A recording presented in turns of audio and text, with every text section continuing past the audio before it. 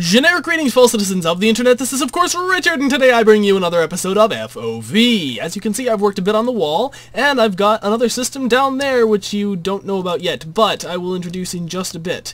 I've worked a bit more up here, prettied it up a bit, added some security systems and measures and so forth so that this guy doesn't get totally annihilated by zombies immediately if there's a breach. But of course these doors are still breakable, so they could just get right in anyway if they break them. But at least they'll have to break through they'll at least have to get through 2 doors in order to get to the villager. So that's better than having it wide open like it was. And I've installed this minecart track, which I've since realized is completely useless. It allows this guy to take a nice vacation off to a little vantage point over there so that he can overlook a nice vista. But otherwise, it will do absolutely nothing. I was sort of planning on being able to shut this thing off, but as anyone who knows villager mechanics knows, this isn't actually some kind of occult ritual. It's actually just a villager multiplier thing. And this is the village up here, the 6 doors that constitute the village, and the villagers down there are well within the 16 blocks in order to activate them as doors to a village. So that guy being up here is actually, I don't know if he's totally necessary, but he's not, like, I don't know, I don't think taking him away would stop the thing. I'm not sure what it would do, but I don't think it would stop it. I can experiment later though. But for now, right now, what I want to do is begin working with said interesting device down there by doing this. Aha! Hooray. So as you can see, villager and minecart comes out of there and goes right to here. And this means that I can then look at his trade and see 5 emeralds for a shovel. Goodness gracious, sir! What do you take me for? What kind of fool do you take me for? And if I really don't like the trade, then I can switch this and actually send him off on his way to a different place by pressing this button and activating the powered rail beneath him. I could do it, but I don't really have a good way of getting him back. Or I can, I don't know. Send him somewhere else is really the main option. But the next step is to flip this lever so that this track flips. And go grab another villager. I'm going to run out of minecarts really quickly, I know that. I've only got the second one here, but at least I can do that. Nope, that's wrong, that's wrong. No. There aren't enough in there to really be jam-packing it full. Which is why I wanted the minecart, or the dispenser in the far wall there, which I really should have installed before I put the villagers in. That was a very stupid mistake. But, not gonna hop in? Nobody gonna hop in? Nobody? Nope, nobody gonna hop in. Okay. So... Oh! They just shifted around a little bit. Maybe I can... Yep, I can get somebody. Okay, cool. I really kind of want a farmer first, because I need to get one of those opening trades. I don't have any emeralds to trade at this stage, so I can't really do much with any of that. So let me go see if I can scrounge up more iron. But yeah, I continued the wall a bit, and I think I've got the entire place locked down. I've gone through with even more torch spam. As you can see, I got like the top of the church and the tops of the things and so forth and so on.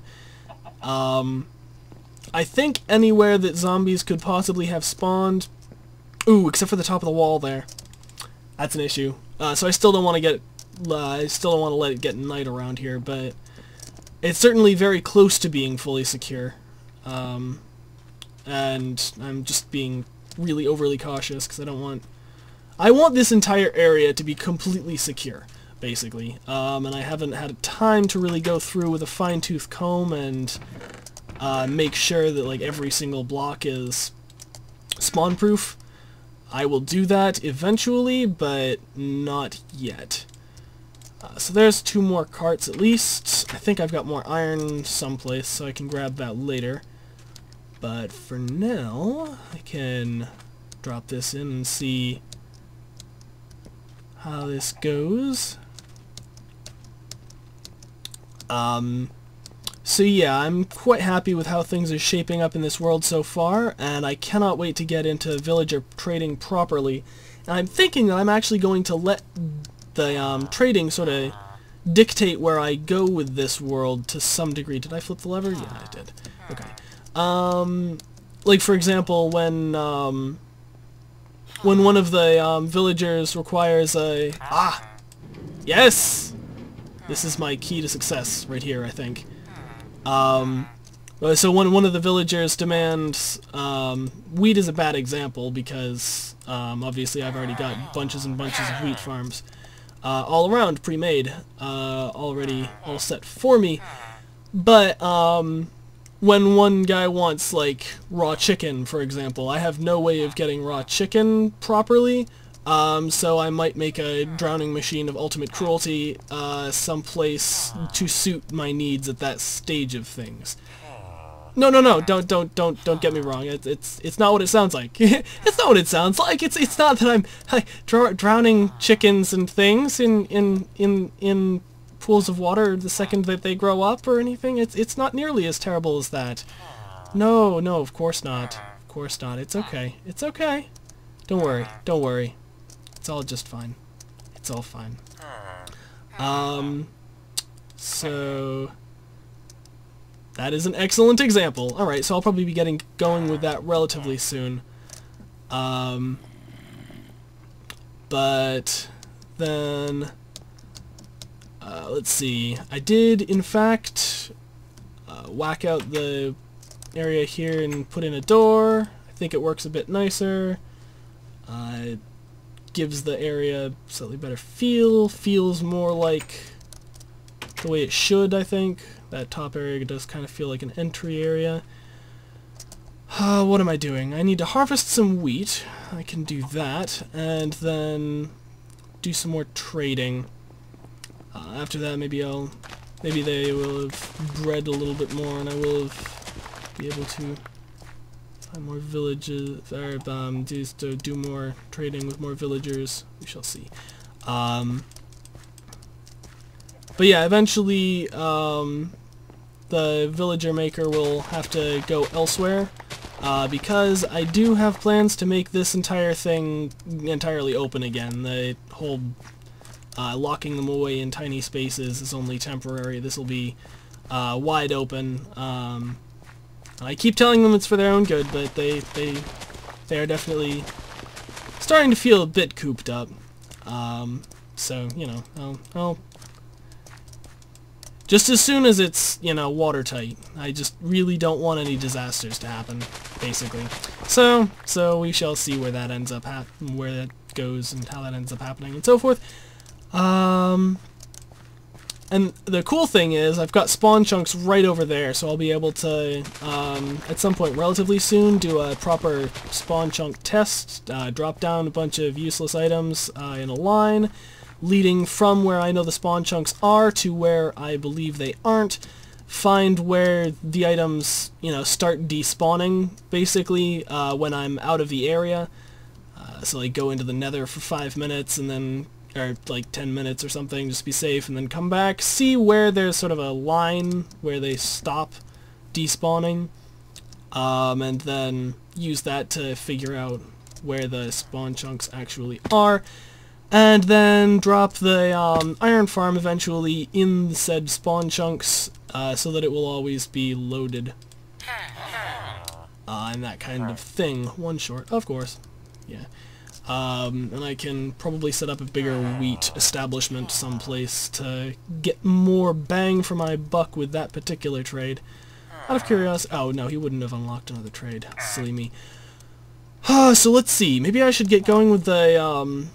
Chicken Drowner of Ultimate Cruelty right about now. I think anything I'm more or less build around here for the purpose of trading will probably be more or less temporary. All this is probably going to be temporary. I'll make a proper trading hall someplace. That might stay. I'm not sure. At least for the aesthetics. But even that might not. I'm probably going to make this... I'm planning on expanding the city so that it'll... Or at least, you know, town. I don't know.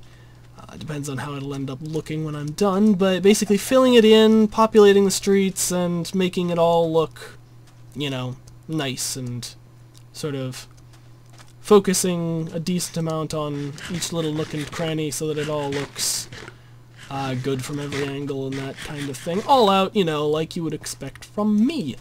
And that kind of thing. Oh, here's another wheat farm that I can snag while I'm at it. So let's see. Is there anything else that I've been up to lately? Don't think so. That's pretty much it. So I think I'll more or less crack on with trying to get some of that set up. That's gonna, I think I'll head over to my other bases, see if I can find some iron, see if I can rustle up some eggs from the chicken pen that I've got going over in the backstage base, and then I pretty much go from there. Yeah, I think that's pretty much it. So I'll go and get going with that kind of thing, and check back with you once I've made some progress. Alright, the chickens are uncooperative and didn't have any eggs when I came over here, but I realized as I was putting together the rest of the supplies that I would need, that I'm probably going to need a comparator, and that means at least one. And that means a trip to the nether, so here we go. And here we are. I'll have to look for quartz. Basically, I'm just going to get the first easy quartz that I can get, and then move on. Because I am not feeling any kind of ambitious or anything.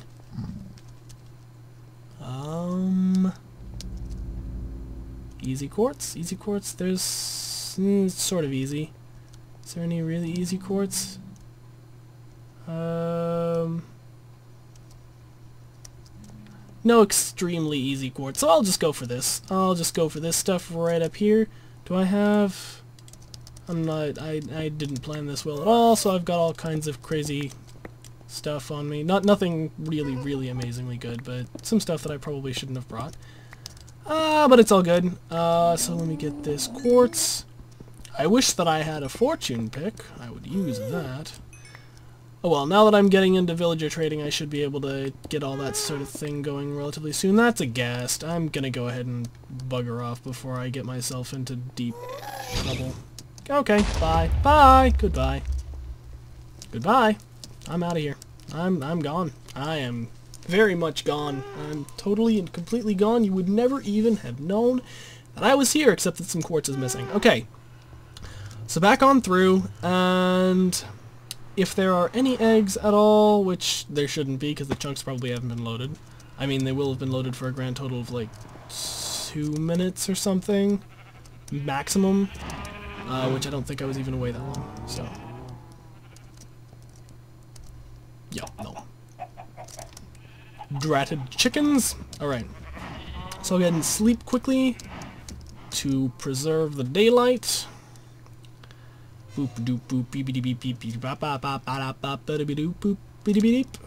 That is entirely realistic. I actually sing when I'm trying to get to sleep in real life all the time.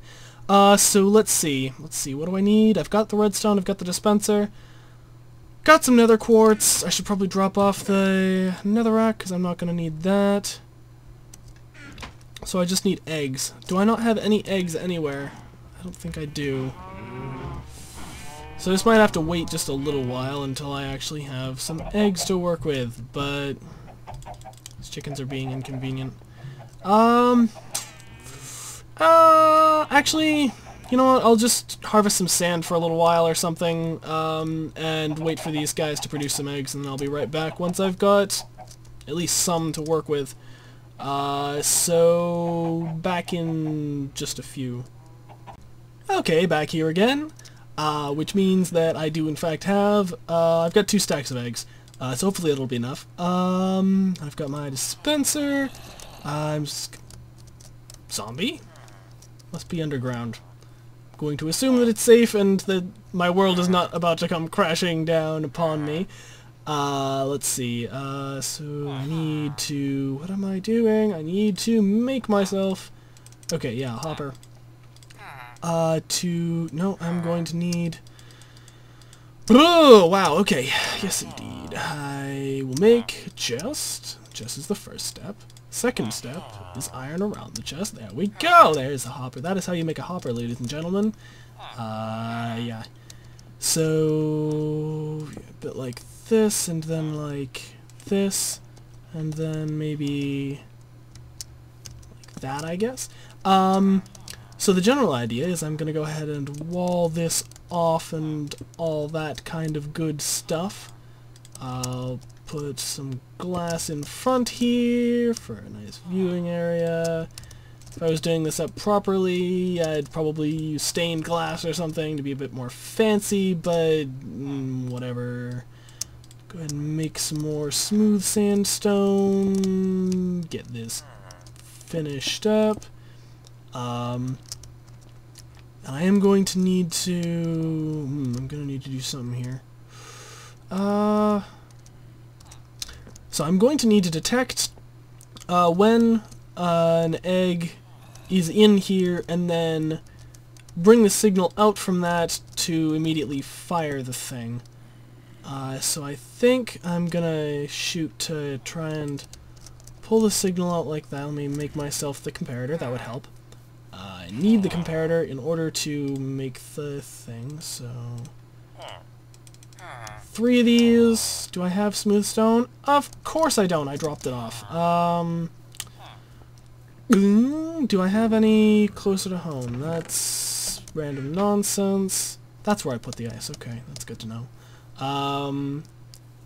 Grab some smooth stone for this comparator here.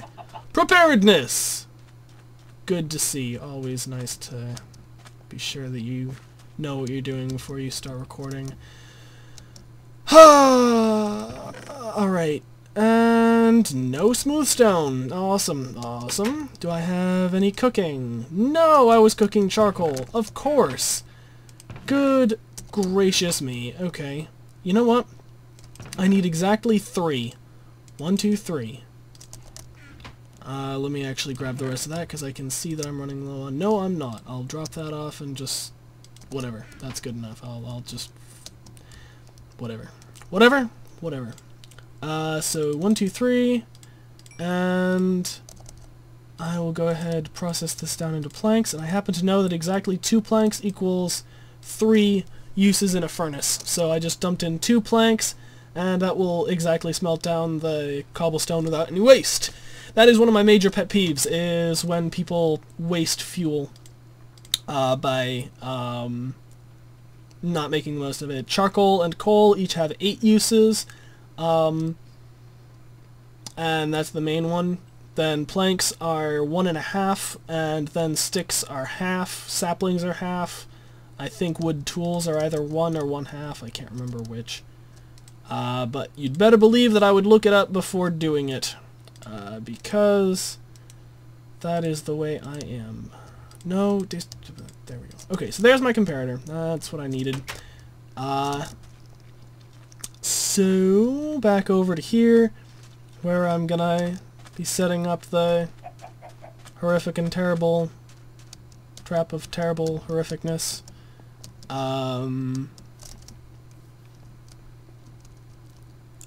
Which will be pragmatic, but ultimately mentally scarring.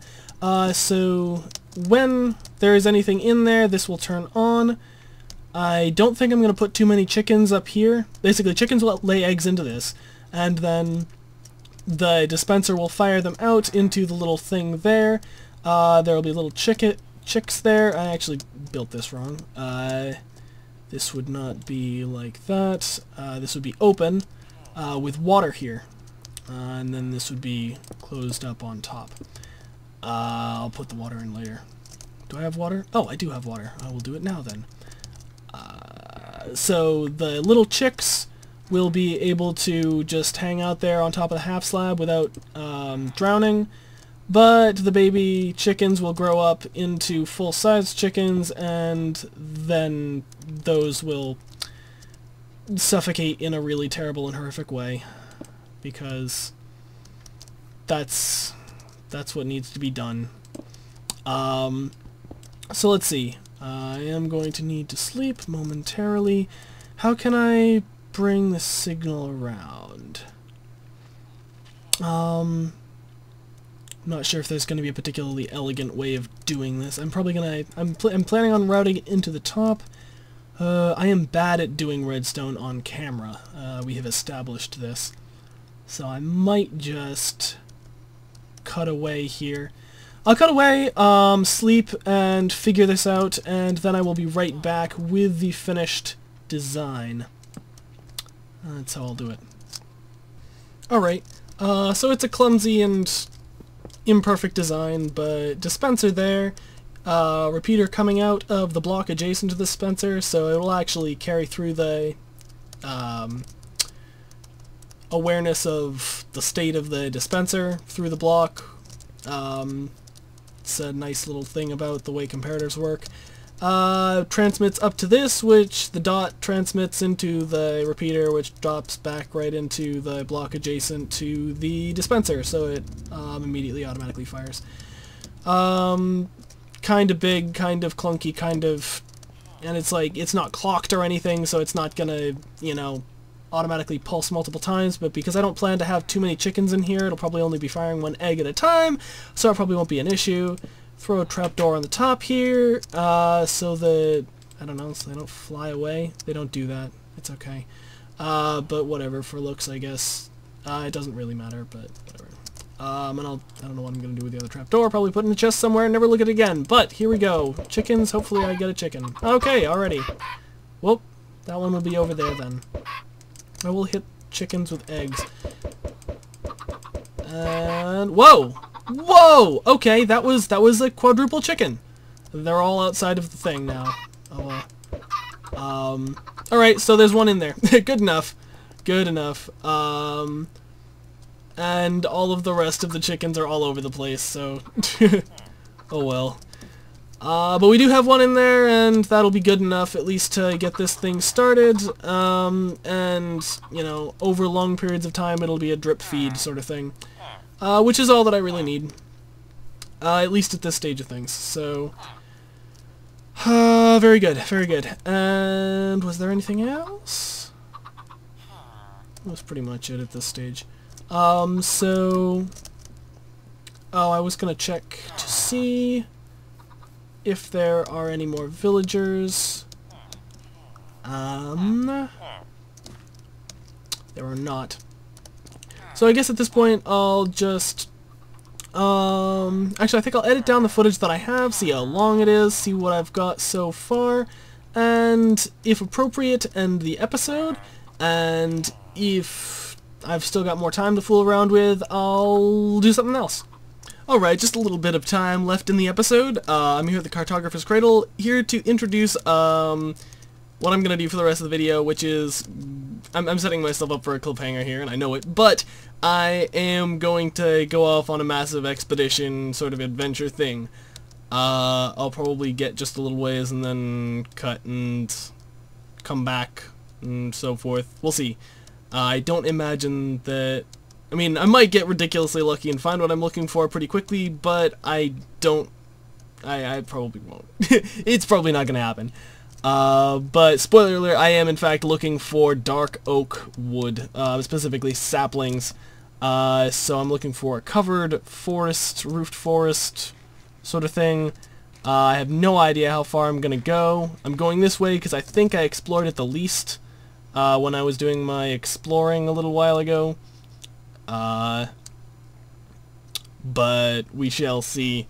And I think I'm just gonna pretty much go, and then I'll you know what, I'll cut here and I'll bring you back if anything interesting happens. Maybe later I'll, you know, show more about the, you know, sort of explore the directly adjacent terrain on camera and so forth and so on. Show you how things connect up, but for now I'm mostly just focused on getting through this terrain, getting to the new terrain, and then finding interesting things there. So I'm just gonna cut right past this and show it to you later if it becomes worthy of interest. So back when and if I come across something interesting. Well, here it is. the end of the loaded chunks before, and the beginning of the newly generated terrain. I was hoping to avoid ocean, but, you know, whatever. Ooh, a jungle. This might be the first time I've seen a pumpkin in a jungle. This is in the old terrain. If it was new, then I'd probably be seeing melons right now. I don't think I have melons in this world yet, so that would be cool.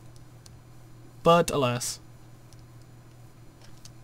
Alright, after following the shoreline for a while to stay on dry land rather than having to wade through water, I am finally transferring over to newly generated terrain. This looks like some... it's not Podzol. Oh well. Oh well. Maybe I'll find some... we'll see what I find. I'll just let the generation happen and see what it gives me. So south and just a little bit west, I've found myself some very pretty flowers. I'm taking samples, and I will proceed from here. I'm sort of following along the edge between this traditional forest and some mountains over there. So hopefully the temperatures will work out to be about right. Did I get... yeah, I got some peonies. Okay, good. Yeah. No luck yet. Still looking. Roses. Flower forest. Haha. Good times. But still no roofed forest, sadly. Oh man. Oh man. Just rendering in.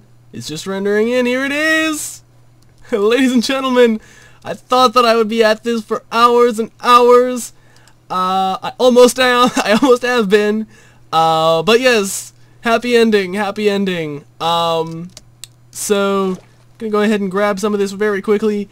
But I think that's gonna be pretty much the end of the episode.